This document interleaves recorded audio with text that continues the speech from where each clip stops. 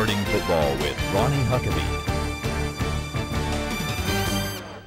Hi, and welcome to this week's edition of Harding Football with Ronnie Huckeba. The Bison's a 52-30 winner on Saturday against East Central, and on Senior Day, a complete day for the Bison's. 490 yards of total offense for Ronnie Huckebe's football team, and minus 21 as far as the rushing attack for East Central. Your defense was outstanding and also scored twice in the first quarter. Right.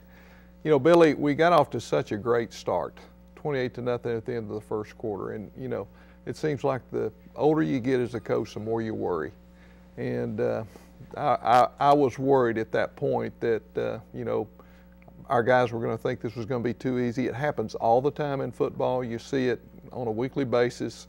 Somebody gets a few quick touchdowns and then they have a tendency to relax. I think we did that, and because we did that, the game was not as pretty as I would have liked for it to be for the rest of the time.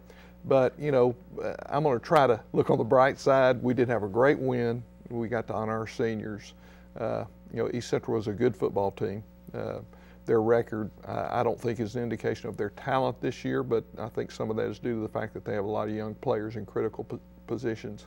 But overall, a great day for the Bisons, and you know, I think we're going to take a lot of positive momentum into our final regular season game of the year. All right, Coach mentioned 28 first quarter points for the Bison, so a lot of highlights to get to, and we'll start with first half highlights right after this.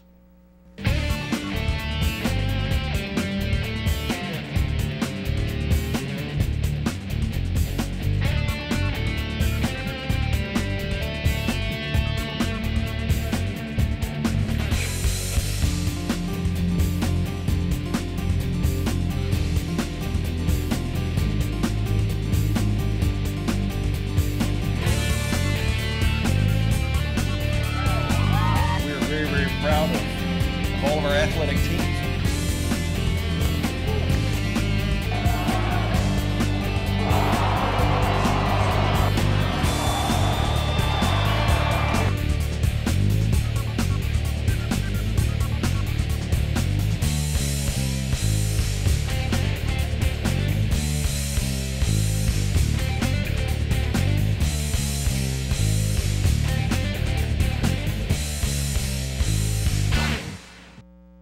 Welcome back to Harding Football with Ronnie Huckeba and the Bisons. We mentioned the 28 points in the first quarter, and the defense, a big part of that is the defense scores twice in the first quarter, and we start the highlights with a big pick six to start the football game. Well, you know, Darius Lane has been a great addition to our football team, and he gets better and better every week. He's a very talented player, and you know, of course, the quarterback threw that one right to him, and I kidded him this week. I called him pick six. But, you know, I think that guy's going to continue to have a strong impact on our football team. Really good football player. You know, this was I guess the best punt return that we've had all year long. Corey Bassett, you know, Corey has got tremendous speed, and he gets some real good blocking out in front. You know, this was a well-designed return, and ended up setting us up in great position for our first possession. You know, that's the first play of the game. We, give the ball to Romo on the zone dive. He got hit pretty hard right there at his knee, and I was worried about him a little bit, but he bounced back. The toss to Jason Aller with good blocking out in front of him, and then Keenan gets in on the quarterback sneak. And I don't know about that flag. But a great start already up 14-0 very early in the football game. Right. This was a great job by Matt McCown. You know, when we blitz up the middle, our ends have what we call silver rules, which means that they've got to be responsible for anything outside, and Matt was in great position. We come back and get the ball pitched, get a great block out in front of Ahmad, and he does a super job with the ball. There's a handoff inside on the first phase of the midline triple. You know, we really got after the quarterback. I guess you could say that we did that since we set a school record with 10 sacks. It was just a great day for our defense. That is Tello on the fast screen. They gave us a little bit too much cushion out there, and we took advantage of it. This is another triple option. to Ahmad. Jason Aller out front. They grabbed his face mask, so we get an extra 15, and then we get the ball to Romo on the trap. And he is going to get close to getting in the end zone. I thought he got the ball inside the pylon, but they didn't see it that way. We hand the ball off to him on the zone dive. He gets in the end zone, and there's another touchdown for the Bison. So we're 21-0 at this point. Yeah, still in the first quarter, so still damage to be done, and the defense is going to get a chance to come back and put more points on the board right here. Right. This was a great job by Eric Stock knocking that ball loose. Eric is one of our free safeties. Super job. Terrell Hill is right on it with the scoop and score, which we work on all the time. And, it was great to see our defense get 14 points. That was something that goes unnoticed is the job of the holder. That was Alex Finley, who's been our holder for 4 years, and he did a super job getting that ball set down for John Gay so he could knock that extra point down. And 28-0 now. You mentioned worrying about complacency coming in, but boy, a great block field goal right here. Right. Devontae Britt, and that was our whole left side doing a super job to free Devontae up. And he knocked the ball down and kept them from scoring points. But Coach, complacency, I think at 28-0 is a good problem to have to worry about, isn't it? It is, but as coaches, that's something that we just can't stand. We want our guys to execute at their highest level all the time, and that's our goal, and that's what we'll continue to shoot for. But it is, it does happen. We just don't want it to happen to us. Great job by John Gay, 47-yard field goal, and that's John's longest field goal of his career. I'm really, really proud of him.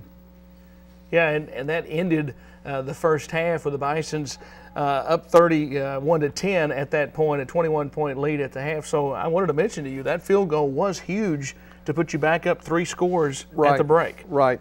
And, we debated on the sideline whether to go for the 4th down, but, when I looked at the clock, looked at the time, and I felt like we were within John's range, and it ended up being the right decision. We got the field goal, and it put us up 3 scores, as you mentioned. And how important is it to have John Gay with that confidence? 3 field goals 2 weeks ago, right, and now the 47-yarder in a key spot in the football game there. You're going to need him down the stretch, I know. No doubt. And John was so consistent for us last year, and he, kicking is a lot like playing golf. You kind of have hot streaks, and then you have streaks where you're not so hot. And John was not as hot this year at the first of the year as he was last year. But he's really come around lately, and he's kicking the ball really, really well. And so that's a great feeling to have because you can count on that guy. All right, the Bisons 31-10, leading it where we are right now in the football game at halftime. Stay with us. We'll come back and look at second half highlights after this. I'm lucky. Let me help you with that. I get to do something I love. It has nothing to do with touchdowns or titles. Everybody bring it in. I get to play a part in the life of someone just starting out. How many of you think homework is just as important as teamwork? I help keep kids in school. Good. And that's the name of the game. My name is LaDainian Thomason. I don't just wear the shirt, I live it. Give, advocate, volunteer. Live United. We were drawn here from all 50 states and more than 50 different nations. We are 7,000 students of languages, arts, sciences, and life. As diverse as our origins and as different as our backgrounds are, it's remarkable how much we have in common here in this place of faith, learning, and living. Harding University. Welcome back to Harding Football with Ronnie Huckeba. The Bisons would get the football to begin the second half, already up 31-10. We saw Donatella Luckett with a big return a week ago to get the Bisons started. And Coach, just like he did last week, he'll do it again here today on this game. This was huge, and Coach Luke Cullins is the coach of this team, and boy, we've really improved this football team, or this part of the football team, as we've gone through the season. Donatella is in beast mode on this return, as you can tell. He's not about to go down, and this sets us up in great position for our first possession of the second half. One reason we like to defer is we like to get the ball first in the second half. Of course, that's not the way we want to start out with putting the ball on the ground, but Jason Aller did a great job of getting that ball back for us. Sets up a big play here. Alex Finley had an outstanding day on senior day. We come back with a boot, great block out in front of him by Romo, and we get the ball to Alex, who, as you said, had his best day as a Bison receiver. And there's a wide open touchdown, and that's, a big part of that is the play action, but we did a great job of getting the ball to him. Yeah, 129 yards receiving on the day for Alex Finley. Yeah, that was, and a big part of that was how well he ran his routes. He did a great job of selling his run action path in order to get that wide open. And here's another sack. It's Daniel Riley, who had 2.5 sacks. He had 3 the week before, so he's had 5.5 sacks in 2 ball games. Romus Robertson, who played a great game for us this past Saturday against East Central, and these guys are doing a super job with the pass rush. There's Danico Jackson-Best, one of our seniors, with a good run. Followed it up with Keenan on the midline keep, and we're methodically moving the ball down the field, and then we come back with a play action to Eric Kelly.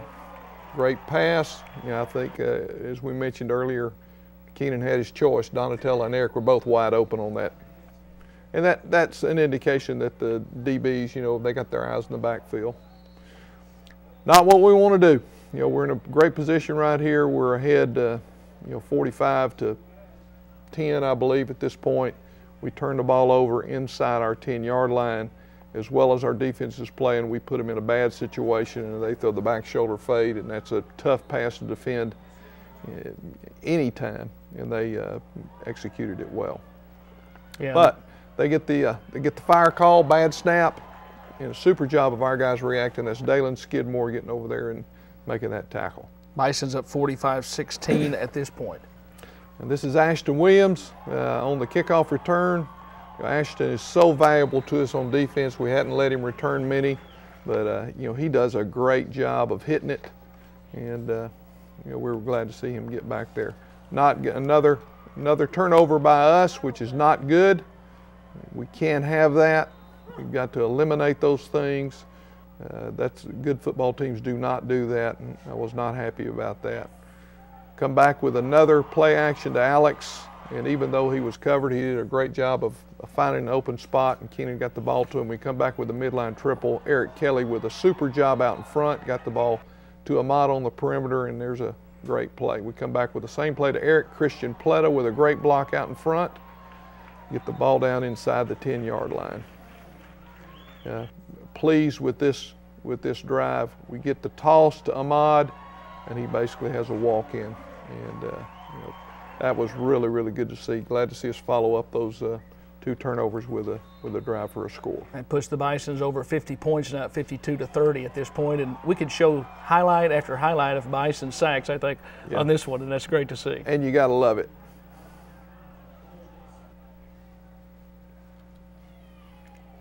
Another sack right there. That is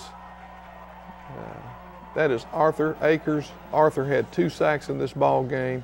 One of our young defensive linemen. Proud for Arthur.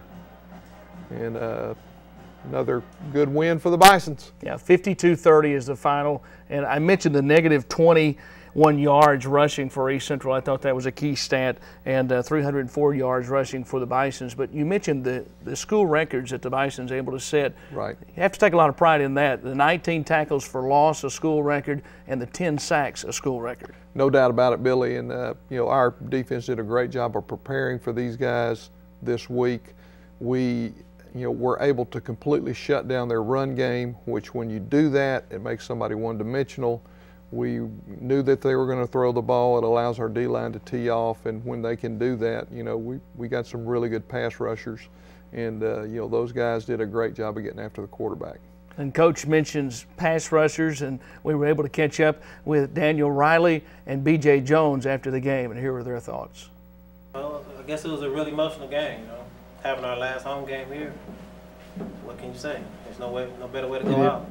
Well, every week we practice hard and try to get better every week. So I'm happy to see that it's having some good results. Go out on senior day, break 2 records. So great. Yes. It's important to us to win out the rest of the season and see where it goes from there. Yes, very exciting. It kind of felt like I was retiring But you know, yeah, I got over it as soon as we started playing. You know. I mean, it was fun. It was fun getting to play with the guys like that. I've been with for now 4.5 years. It was a lot of fun coming out and dominating the way we did. We just had the momentum at the beginning, and we knew like this was it. This is our last time playing on this field, and the younger guys, they knew it was our last time, so they wanted to play for us and give it their all, and we wanted to go out with a bang and let everybody know what we were capable of doing. So we feel great. Every game we got better. We knew by this time of the year we were going to be great, and that's how we've been playing. And every game we took another step, and I think we really showed this game how dominant, how aggressive our defense can be. We knew that's one thing we were talking about, turnovers. We knew we would make turnovers no matter how the offense played, which they played great today too.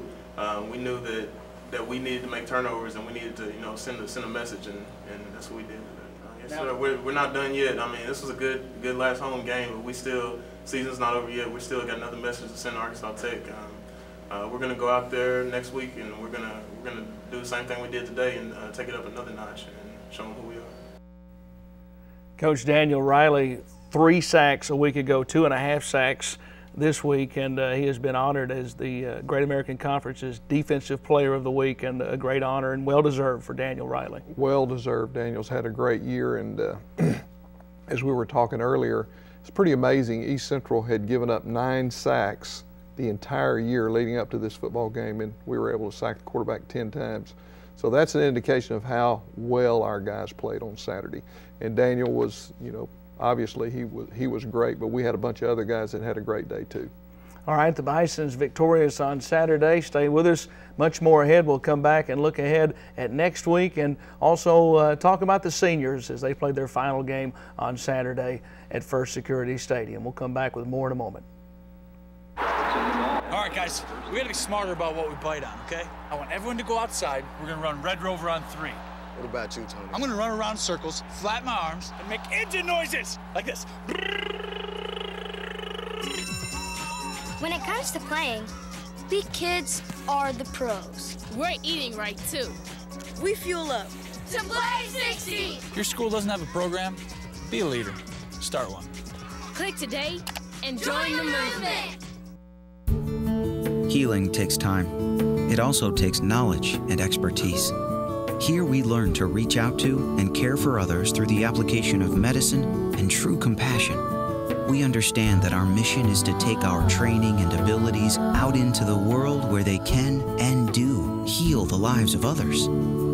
For us, that mission began in a place of faith, learning, and living. Harding University. Welcome back to Harding Football with Ronnie Huckeba, and Saturday, a bittersweet day for the Bisons. I know the coaches and the parents and everyone, because it is senior day, and what a great way to go out for the seniors at First Security Stadium, Coach. It is always bittersweet, and I'd like to talk a little bit about Brandon Cable. Brandon is a 5-year guy for us, a walk-on, has never had a huge on-the-field role for us. I don't think he's ever missed a day of practice or a day of weight workout. Fantastic kid. He's going to be extremely successful, and I'm just so proud of Brandon for his commitment to this football team. And I think he's very representative of what this brotherhood means. This is a special group. Every team has its own identity, but there is a lot of love and a lot of family feeling on this football team, and we say all the time that a lot of people talk family when they talk football, but I believe these guys are living it, and that's one of the things that's so special about our football team. And such a big part of the family in the football program, I think, is the fact you mentioned guys that come out all season long for practice. They work in the summer, they work all the time, and maybe not get on the field on game day. Right. They're such a huge part of the football team. Without a doubt. We talk all the time, everybody on the team has a role. Some guys' role is very visible on game day. Some guys don't have a visible role on game day, but they're just as important. And it's really, really rewarding as a coach when you get to see these guys that have paid the price just like the stars finish their career out and are appreciated by their teammates. And a great way to go out for the seniors with a 52-30 victory, but still lots to accomplish for this football team as we move on into next week, and a big football game on the road as the Bisons will travel to Russellville and take on Arkansas Tech. And it's an Arkansas Tech team, Coach, and I know that is a red-hot football team, and final regular season game coming up on the road next week against Arkansas Tech. Right. You know, they have had 2 games in a row. They went to East Central on Senior Day and beat East Central. And, you know, you look at the statistics and you're like, how did they do that? Well, I'll tell you how they did it. They did it because they're playing as a football team right now. They're playing together. They're getting the job done. They won in overtime against Southeastern this past week. You know, there are 2 former Bisons on that coaching staff now. Scott Simons, who coached for us and did a fantastic job for us as their defensive coordinator. Josh Jones, who was an All-American defensive back for us, is also on their coaching staff. Coach Monica is a guy who has been around the triple option. He was at North Alabama in the mid-90s when they won 3 straight national championships, running a very similar version of what we do offensively. So know they're going to have a great plan, and you know, it's on the road. It's their senior day. So we know what we're headed into. We're headed into a situation where we're going to play a very motivated football team that has continued to improve week by week. And they're young players that were, you know, they are playing some freshmen. They were freshmen back in September. Those guys are veterans now. And we know that we've got our work cut out for us. And the games against the old AIC opponents seem to add a little bit more to the football games. And the first time that the Bisons have traveled over to Russellville, it seems like in a long time. It is. You know, I believe maybe 2008 was the last time we were over there. And I'm sure they were tired of coming over to Searcy. And you know, they have a beautiful place there, beautiful field. Should be a great atmosphere. And we're looking forward to a great football game on Saturday. And as we tape this edition of Harding Football with Ronnie Huckeba, it is Veterans Day, and obviously Veterans Day means so much to so many of us, and I know it has a special meaning to Bison football. It has a special meaning to Bison football. You know, in 2006 we lost one of our former Bisons, Micah Gifford, who was part of the 2002 team, one of the best teams we've ever had here, very talented football team. Micah was a guy who started out as a defensive end, ended up moving him to middle linebacker, and he really kind of cemented that team together, honestly, our defense in 2002. He wanted to serve his country, made a commitment, joined the Marines, and lost his life in 2006. And so we remember Micah. We have a picture framed of him in our hallway of our main football area. And we also have a locker that's dedicated to his memory that nobody uses, and it's locker number 97. So, you know, we want to remember Micah today, and, you know, we're so grateful to his family. We're grateful to him for his sacrifice, because we know that's why we enjoy the freedoms that we enjoy. Absolutely. Coach, great to be with you as always. Look forward to seeing you next week. Best of luck this week at Arkansas Tech. Thank you, Billy. That's all for this week's edition of Harding Football with Ronnie Huckeba. We'll see you next time.